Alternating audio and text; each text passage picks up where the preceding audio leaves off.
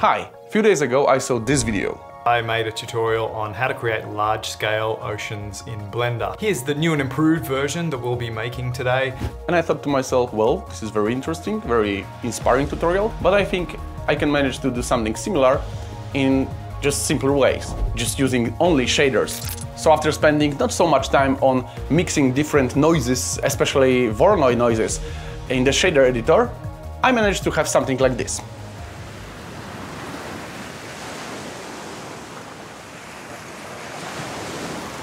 No fancy tools, no complex modifiers, just not so complex shader. So let's get right into it. Okay, so let's start by setting up our lighting by adding some sky texture. So we are now going to the shader editor and let's add the sky texture node. Now plug it to the background node. We don't need to change anything for now. And now just see how it looks like. And this is what we need for now. And now we can add our plane, which will be our ocean. You can go to the edit mode and scale it up a little bit, like maybe 3 times. Yeah, this will be good for now. And now we can just create new material for our object. We are going to need texture coordinate node and mapping node. And now we need to connect them like this, from UVs to the vector.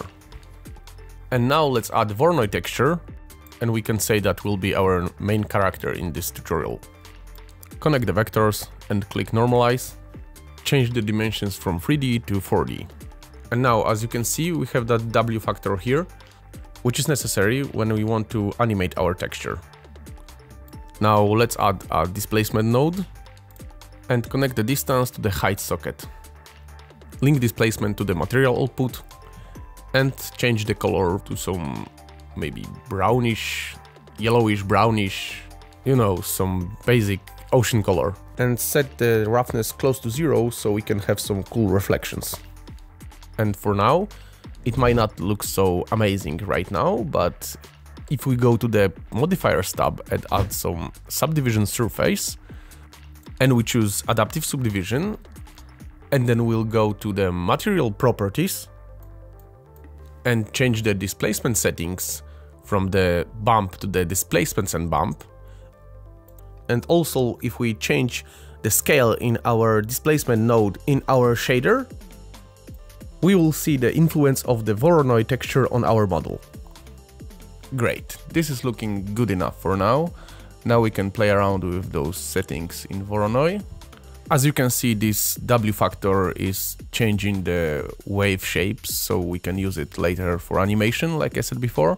And now we can change the feature output to smooth F1. We can adjust the details, and as you can see, there's that smoothness slider. And I think that we can set this like around 0.1, just to eliminate that sharpness, but at the same time, not to make it like too smooth.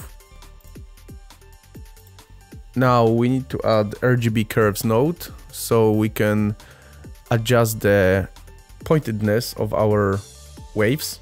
So we need to put that between distance socket in Voronoi texture and the height socket in displace node. And as you can see, when you adjust the shape of the curve like I did, the waves now look just more believable. So we have our basic shape for our waves, and now we need to add some details, and we can do this by copying our Voronoi texture node and copying also the displacement, and we can connect it like this. We need to add vector math so we can combine these two displacements. Adjust the scale in our second Voronoi, and let's see how it looks right now. Well, it's not looks like ocean yet, but we can adjust some parameters. For example, here the scale of the second displacement. Yeah, that looks much better. We can adjust the curves a little bit. Maybe we should bring down the details of our first Voronoi. Yeah, definitely this is way better. And actually Actually, we almost have it. Now we need to add some foam. So let's go back to the shader editor. Create new principled BSDF node. Make it like almost white, but not 100% white. And set the roughness like very high, something close to 1. Add mix shader and connect the shaders like this. It might look like a snow right now, but don't worry, we'll fix that by adding some mask. And in order to do this, we need to add another Voronoi texture, add another RGB curves. And now let's see the preview of our mask by clicking Ctrl and Shift and click on the curves node. And now make it more contrasty.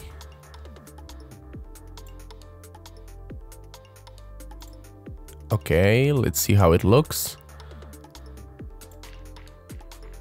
Well, not like it's supposed to. We probably need to swap the connections in mix shader. Yeah, definitely. Let's adjust the curves a little more.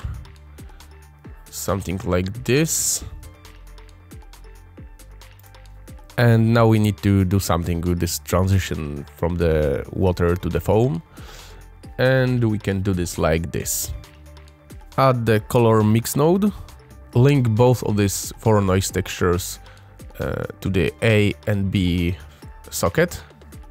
And now connect this mixed color to color socket in RGB curves. Let's see how it looks like. Okay. Maybe we can play around with the scale of this third Voronoi. Maybe add more details. Bring up the roughness a little bit. Maybe tweak this curve a little bit. Okay, this looks pretty cool. Yeah, we can tweak it a little bit more, but this is not necessary. If you want, you can do whatever you want with this.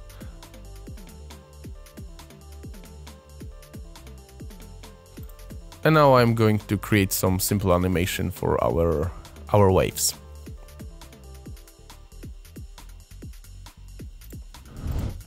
Okay, so what we need to do is to connect that two W factors in our first and second Voronoi. Just connect it together into one value. As you can see, I just added that value node and connect that to the Voronois. Let's bring the timeline here. And all we need to do is to insert keyframe in our value in the beginning of our animation. Change that value to, for example, 1.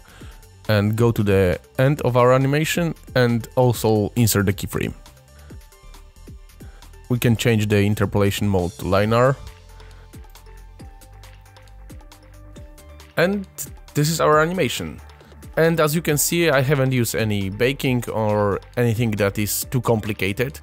And because we have used the procedural textures, we have no problem with tiling, for example. We can make it way bigger and it's just gonna work. So let's make it bigger. First of all, let's go back to the modifiers and change the subdivision type to Catmull-Clark. And let's scale our plane like 50 times up maybe. And apply the scale by pressing Ctrl A and choosing scale. Now, as you probably noticed, we lost our waves. So we need to go to the UV editor and scale our UVs also like 50 times. And now the rest is up to you. You can finish your scene as you want. I have downloaded that island model from Blender Kit, added some fog, and animate the camera and adjust the lighting, render it and color grade it in After Effects.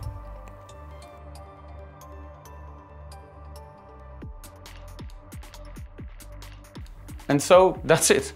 What do you think about this method? You can answer me in the comment section below. In the description of this video you will find links to the CG Trader, Fab and Unity Asset Store and also Blender Market, Superhive I mean, where you can buy my assets. And also you can find the Blender file from this tutorial in the description and so you can download it for free. So I hope you liked that video and you learned something new. So if you don't mind, put that thumbs up somewhere.